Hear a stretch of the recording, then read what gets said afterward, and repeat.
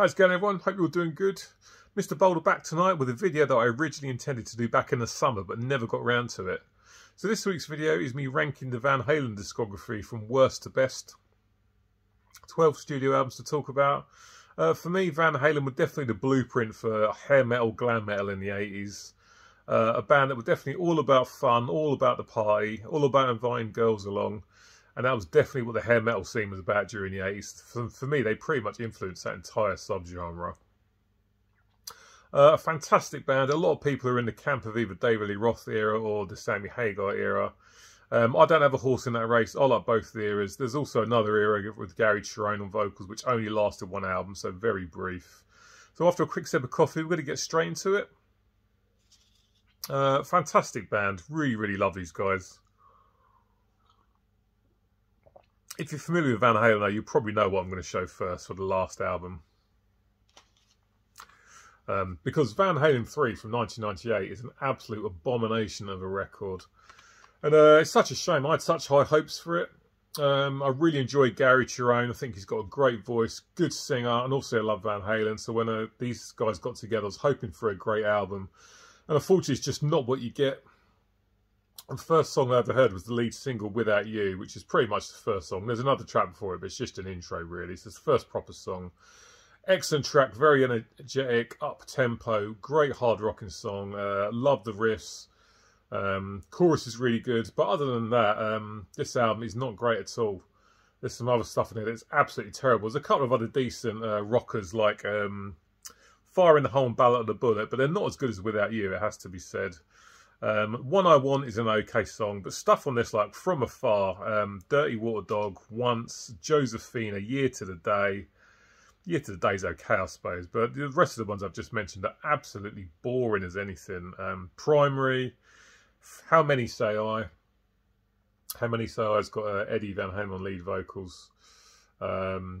I love Eddie Van Halen, but he shouldn't be singing lead vocals. The only time the vocals sound good on that song is when Gary Cherone's doing the backups and the harmonies. Just a very, very boring, dull, insipid beige album, which just disappoints me so much still now. All these years later, 24 years later, I was really had high hopes for this album, but it just doesn't deliver. They just didn't write a bunch of great songs. A lot of people, of course, pick on Gary Cherone from why this album's a failure. It's nothing to do with him on his own. The band themselves just didn't write a great bunch of songs, and this is such a disappointing album. All these years later, still disappoints me. Not very many good points to it at all. A massive disappointment for me. So that's last place, Van Halen 3 from 1998. Up next is 1982's Diver Down. Main issue with this album, well, there's two main issues actually. There's 3 cover versions of this album, and about 3 of the songs on the track listing, might be 4 actually, are just musical interludes. For me, this screams of an album that was rushed out. Don't rush something out, take your time. Yeah, it's disappointing. It's not terrible by any stretch of the imagination. But here we've got, kicks off with the Kinks cover, Wherever All the Good Times Gone, which is fine. I don't mind that at all, actually, it has to be said. Hang 'em High is a really good track. Secrets is really good. Cover of Roy Orbison's Oh Pretty Woman finishes side A. But it's some pointless instrumental stuff on side A. Side B kicks off with Dancing in the Street, which is another cover, which I can live without, to be honest. Little Guitars is a good song. Big Bad Bill with Sweet William Now, that's a good track. But the Full Bug and Happy Trails, the last 2 songs, just don't do anything for me at all. There is so much filler on this album, it's ridiculous. Definitely, for me, a product of an album that was rushed out. And don't rush something out, put out something decent. Diver Down is not bad by any stretch of imagination, but there's so much room for improvement, it's ridiculous. And not a great album, it has to be said. Up next is 1988's OU812. The thing that sticks out in my mind about this album, the word that springs to mind, I should say, is average. I can listen to this album, enjoy it, but not at any point do I think to myself, that's an amazing song, or I don't think to myself either, that's a terrible song. Everything's just okay the whole way through. The synths are very dominant on this album. I mean, the synths were heavily featured during 5150 and 1984, but they're very, very dominant in this. The guitar's definitely taking a backseat. For me, it's a problem. But yeah, it's got lots of stuff on it, which is fine, but nothing that really knocks me out. It kicks off with Mine or Mine, which is really good. You've got When It's Love on this, which is a great power ballad that I like. Feels So Good, that's a great track. Finish What You Started, a great song. Stuff in there like Carbo Warbo is okay. But there's other stuff like Sucker in a three-piece, Black and Blue, and a couple of others, which are just okay, you know. Like I say, the guitar work on this, when you hear it, is good, but the synths are very dominant in the mix. Alex and Mike Anthony doing a good job on the rhythm section, but it's just an average album. Nothing horrible about it, nothing fantastic about it, and that's why OU812 comes in at 10th place. Up next at number 9, and this is Balance from 1995. Good album.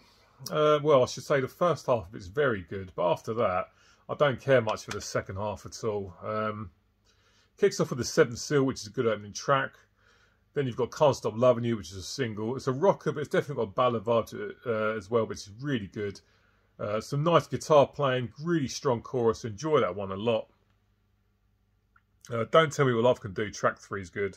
Track 4, Amsterdam, is my favourite. Apart from some laughable lyrics in the chorus, Wham Bam Amsterdam, it's a great track. Excellent guitar intro from Eddie. The vocals are really good. Drums and bass sound really nice. Excellent riffing throughout the song. Like I say, catchy chorus with some pants lyrics. But a good track. Big Fat Money's a good tune. Not enough's a decent ballad. But the rest of the songs on this album just kind of passed me by. Nothing terrible, but nothing that really sticks out in the memory. And this is why Balance comes so low down in the ranking. I have to say, though, when I went back and listened to this for this ranking, it was slightly better than I remember it being. But Balance is an album that would definitely be better if the second half was as good as the first half. Number 8 now. And we're going to go with their last studio album, A Different Kind of Truth from 2012. The first one to feature David Lee Roth in 28 years. I had high hopes for this album, and it definitely delivered. It's not a knockout by any stretch of imagination, but it is very good. This, of course, has got Wolfgang Van Halen playing the bass because they never got Mike Anthony back for some strange reason. Kicks off with Tattoo, which is a song that gets shit on by a lot of people, but I don't know why. I think it's a decent opening tune. However, the next song, track 2, is absolutely phenomenal. She's a Woman is fantastic. I love Wolfgang's bass playing in the intro. Really energetic, very up-tempo, great track, great vocals from David Lee Roth, excellent chorus, brilliant solo, the best song on the album for me, absolutely fantastic. She's a Woman is just a great song. You and Your Blues, track 3 is good. Chinatown I really like, that's got some nice double kick drums behind it that drive the song really nicely. Bullet Head's a great track, really catchy chorus, I like that one a lot. The Trouble With Never is pretty good. Stay Frosty I really like. Big River, Beats Working. This is an album that I really, really was looking forward to, and it didn't disappoint at all. Like I say, it's not quite the masterpiece I was hoping for, but not a bad album by any stretch of imagination. This one's really good. And again, when I went back to this, after not listening to it for a long time, it was better than I remembered it being. A Different Kind of Truth, the last album from 2012, is a really, really strong album. Would love to get on vinyl, but it's hard to come by, it has to be said. But yeah, a good album. And turned out to be their last one. Right, number 7. Whoops. Speedies fell on the floor. 5150 from 1986, the first of the Van Hagar albums. Excellent album. Only the last song on this is the only one I don't really like. The rest of it's really enjoyable. Kicks off with Good Enough. That's a great opening track. Really, really strong chorus. Really enjoy it. Other great stuff on this, like the title track. Sorry, not title track. Best of Both Worlds is a great song. I love the guitar intro and that. A really good chorus. Dreams is a fantastic song. Really uplifting. Must have been written in the old major keys. It's such a great track. Why Can't This Be Love? Absolutely fantastic song. Bit of a ballad feel to it. But a great song. Love Walks In. I can take or leave that one, I have to say. Inside, that's the last track. Not fussed on that at all. Summer Nights is another great song. Get Up is a great track. Yeah, it's a really, really good album, really strong. Synths are getting pretty dominant here, but there's still a lot of guitar that you can hear nice and clear. Great album, enjoy this one a lot. 5150 from 1986 is a good start to the Van Hagar era for me. Decent album, really like that one a lot. Great stuff. Right, number 6, Fair Warning from 1981. Now, I hate to put this one so far down in the list, but for me, if side B was as strong as side A, then this one would be right up near the top. But for me, this album is all about side A. Side A is absolutely phenomenal, and side B is quite weak in comparison. It kicks off with Mean Street, which is a fantastic song. I love the tapping intro from Eddie on the guitar. A lot of the lyrics in that song as well. Good chorus. Then track 2 is Dirty Movies, which is a fantastic song. Really enjoy that one as well. Great track. Loads of hooks in it. Easy to sing along to. Sinner Swing is up next. That's a great song. Hear About It Later closes side A. Brilliant stuff.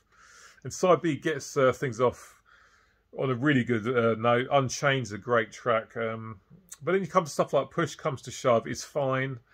So This Is Love. I like that one. But Sunday Afternoon in the Park and One Foot Out the Door, to me, are just completely pointless. And they're kind of throwaway tracks that spoil the album. Because some of the other stuff is some of the best stuff they've written for me. And that's the only reason why Fair Warning's coming in so low on this ranking. Like I said, I don't like to put it down as low as it is, but some of the stuff on side B is really forgettable. But side A is so strong. Some of their best stuff. Great guitar work throughout, obviously. David Roth's vocals are good, but some real filler tracks that kind of spoil this one for me a bit, it has to be said. Into the top 5 now, and number 5 is 1991's For Unlawful Carnal Knowledge. This is an absolute beast of an album. We're getting to the really, really good stuff here when there's not a lot of error at all. It's all about the good stuff. Fantastic stuff. I mean, this kicks off with Pound Cake, which is a great track. Really up-tempo. It's got that famous drill guitar part in it at the start. Judgment Day is another great track. Very up-tempo. Those first 2 songs really, for me, are driven by Michael Anthony's 16th note bass playing. Excellent songs. The opening one, too, is just killer. Spanked is okay. Run Around is a really, really good song. I enjoy that. It's got a great chorus. Pleasure Dome is a decent track, but one of the ones that's not as memorable as the others for me. Side 2 kicks off with In and Out, another song that's driven by Michael Anthony's 16th note bass playing. Drives the song really, really nicely. Up-tempo rocker, great track. Really good chorus. Man on a Mission is okay. The Dream Is Over is one of the best songs on the entire album. Such a catchy chorus, a very uplifting sounding song. Great backing vocals in that from Michael Anthony. Right Now is a great song. Ballady, driven by the piano, fantastic stuff. 316, I like the guitar playing that. It's basically just an instrumental break. Ends with Top of the World, an absolutely brilliant album. And the best of the Sammy Hagar era for me. This kind of music was starting to struggle a little bit in the early 90s, but Van Halen delivered an absolute beast of an album. And then For Unlawful Carnal Knowledge in 1991, it's just fantastic. Easily the best of the Hagar era for me. I absolutely love this album. So many strong songs. Really, really good. Up-tempo stuff that rocks nicely. A couple of really decent sounding ballads. Excellent album. Really, really good stuff. I absolutely love this album from 1991. For Unlawful Carnal Knowledge is a beast. Up next is 1980s Women and Children First. And this is coming in at number 4. Loads of good stuff on this one. Excellent album. These guys were definitely on top of their game back in the early 80s and the late 70s. This one kicks off with And the Cradle Will Rock, which is a great track. I love that. Everybody Wants Some, good track. Fools is a fantastic song, track 3. Romeo Delight closes out side A. That is a brilliant song. Really up-tempo. Great drums from Alex Van Halen. The riffing is fantastic. Annihilated did a really good cover of this, actually. I can't remember what album it was on, but it's definitely worth checking out if you've not heard it. Side A is all brilliant stuff. Side B kicks off with Tora Tora, which I'm not too fussed about. Loss of Control is okay, but Take Your Whiskey Home is really good. Could This Be Magic? In a Simple Rhyme. Again, a lot of acoustic guitar intros on side B here.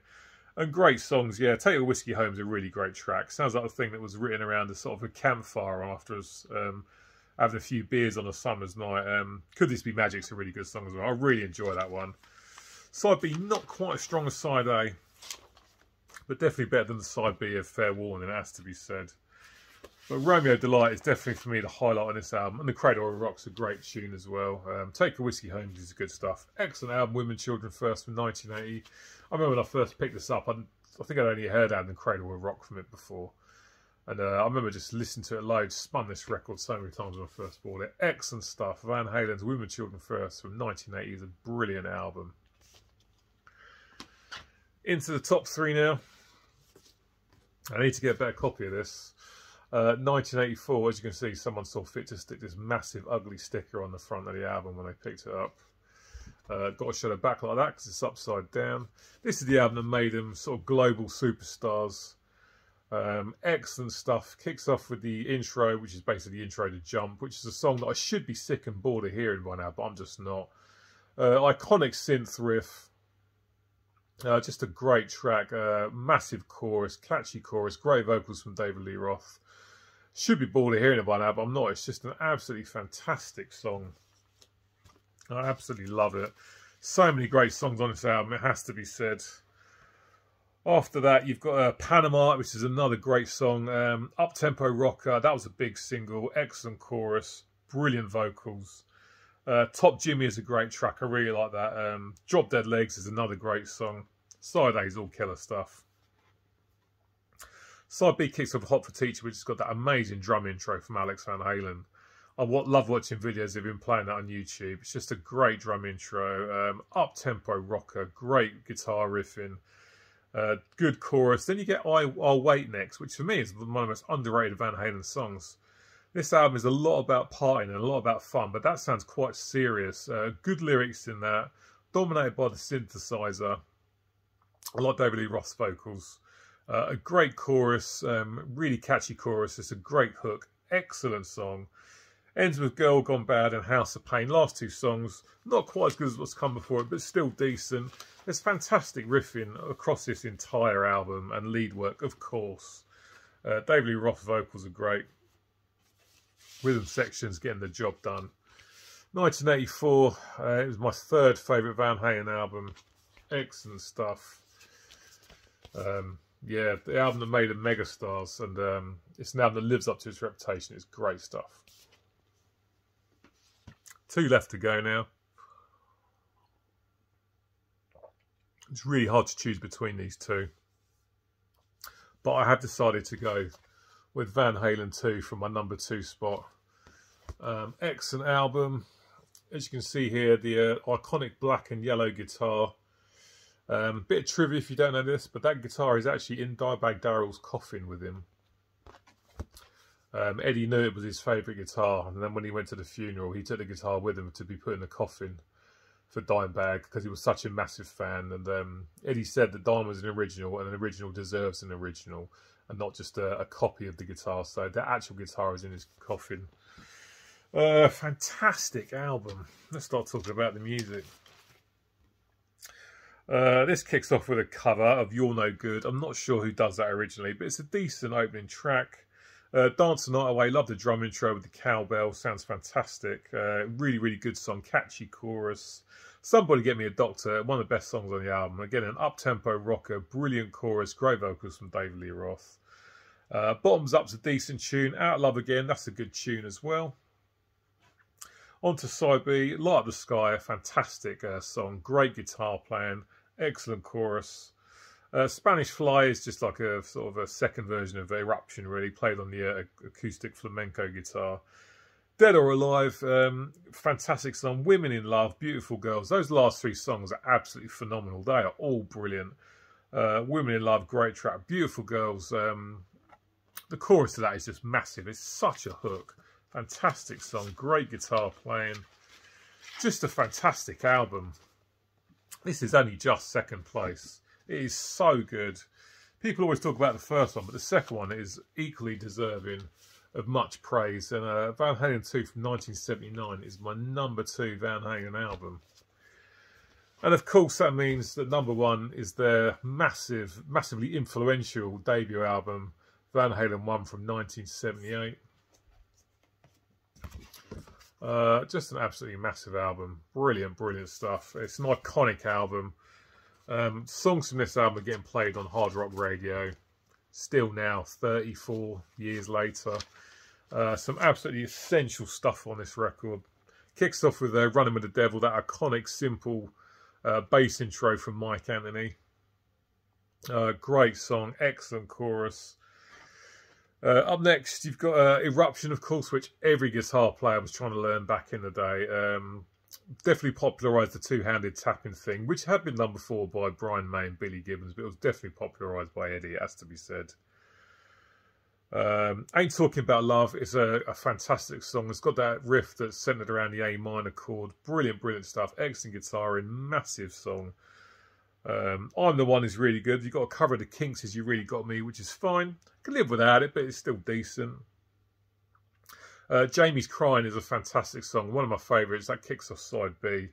Atomic Punk, and a tempo song. Really love the intro guitar of that. Then you've got Feel Your Love Tonight, which for me is one of the best songs on this album. And it's an underrated gem. Absolutely fantastic stuff. Little Dreamer is a decent track. Ice Cream Man, can live without that. Ends with On Fire. Again, a massive song. Great guitar playing. Great vocals. But for me, Jamie's Crying and Feel Your Love Tonight are just underrated gems on this album. It's got massive songs that are well known, that everyone knows that are brilliant. It's got deep cuts that are fantastic. It's just a phenomenal album. I've talked a lot about David Lee Roth and vocals and Eddie Van Halen's guitar play on this. But it has to be said, I do think sometimes that the rhythm section of Mike Anthony on bass and Alex Van Halen, they do get overlooked. Alex Van Halen for me is a fantastic drummer. You'll hear some great drumming across all these albums. And Mike Anthony, not only a fantastic bass player, but great backing vocals as well. Some of the best backing vocals you'll hear in any albums. So I think those two kind of get overlooked a bit sometimes, because some bands are lucky to have one superstar in their lineup, whereas Van Halen had two. Obviously, with Eddie Van Halen, the musician's choice, everyone knew he was, and David Lee Roth was a larger-than-life rock star. It has to be said, not the best singer, but for me, one of the best frontmen who has ever existed in the world of hard rock and heavy metal. You know, that guy can go out into a stage in front of 70,000 people, and by the end of the second song, he'll have everyone eating out of the palm of his hand. Not the best vocalist, but a phenomenal frontman. But Van Halen 1 is my favourite Van Halen album. It was so close between this and Van Halen 2, but I've got to go with this one just over that. Feel Your Love Tonight, Atomic Punk, Jamie's Crying, Running with the Devil, Ain't Talking About Love, etc, etc, etc. A massive album with a massive reputation. It lives up to the reputation, and it's rightfully so at the top of my list for Van Halen. An absolutely phenomenal record, which I love. Just pretty much perfect. I mean, like I say, Little Dream, I can sort of take or leave that, but I still can enjoy listening to it. It doesn't spoil the album, but Van Halen 1 is an absolute beast and a huge album. And that's my #1 Van Halen album. Right, guys, cheers for watching to the end. It's very much appreciated. As always, get in the comment section. Let me know what you think about my ranking. What are your favourite Van Halen albums? I'm probably not going to be making a video now until between Christmas and New Year. So I just want to say happy Christmas to everyone. I hope you all have a good one. And I should be back with you with a collection update in between Christmas and New Year. So until then, cheers, take care, and I'll see you soon. Laters.